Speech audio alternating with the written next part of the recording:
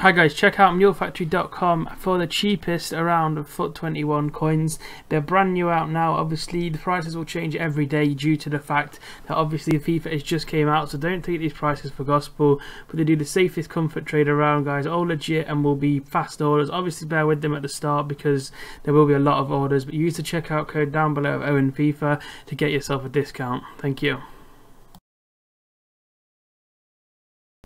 Hey guys, welcome back to a brand new video. Today's video is going to be how and what to buy on a squad battle reward today. So let's say everyone's had the squad battle rewards and you're thinking what to go and invest in, because things should rise when everyone gets the packs. You want to go, guys, and invest in players that are going to be used in advanced SBCs. So for example, you want to check prices of Mina. He's one for starters.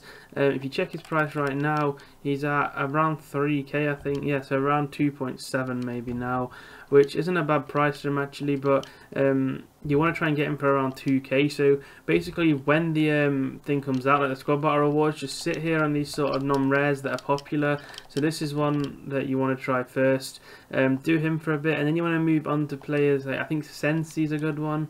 Let me just find him. There he is. Again, Sensi is a little bit less. That's the wrong Sensi, I think. Maybe it's not Sensi. 1 second. This one, sorry, Marcos Seneski. You see his 3k look here, this guy, and you want to try and get these for like 2.2, 2.3, and just hold them for a couple of days, and then they'll be up at this sort of price again. As soon as these cards go into like the SBCs, where for example, like you need them for the advanced SBCs, everyone's doing oh shit, 1k, look, I'm gonna have missed that now, but see what I mean? Like, they're so easy to get hold of. 2.9. So you want to go in here now. You can do stuff like this as well. So go and just try and bid on them. I mean, it's unlikely you'll get them, but it's worth bidding on them just in case that has something to do at the time to pass time. Just bid 2k on them all, and then just sit there at 2k and try and snipe them up, because basically everyone will be opening packs from their rewards of squad battles, or even weekend league when the weekend league begins. Just sit and do this and just keep refreshing it, and in the end, there we go, at 1-2. I mean, I won't get it because it was on 58 when I went in. You want to be on the hour, so you have to get lucky really as to when they get listed, because that one there was just a really unfortunate timing for me. But yeah, let me know, guys, do you prefer console or web app videos? I think I prefer making videos on the console, but I will be streaming on the web app because trading's a lot easier on the web app. I think when you're doing a long stream, when you just sat here trying to give you tutorials, as you can see by my record on the game, I'm loving the game already. I did build a team. There's going to be yeah, probably a few broken controllers. I hate the game, so that's always good.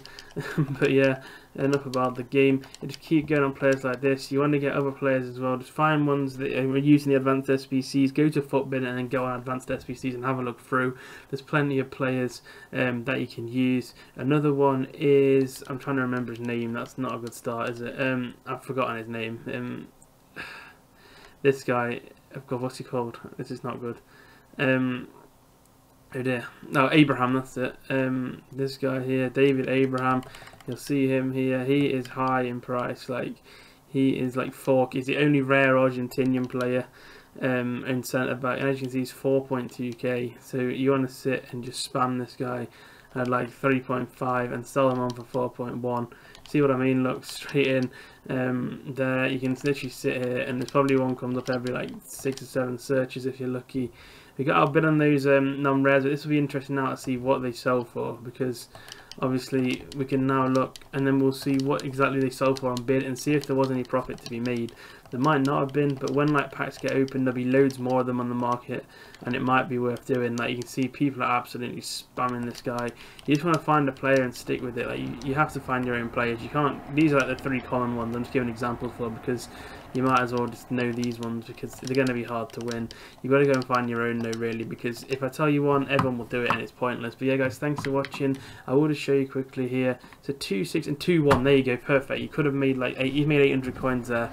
So it just shows really that you could have made literally a nice little profit there. If you don't spam 15 on rares, just keep doing it over and over again. You will make coins. But yeah, guys, thanks for watching, and I will see you all next time.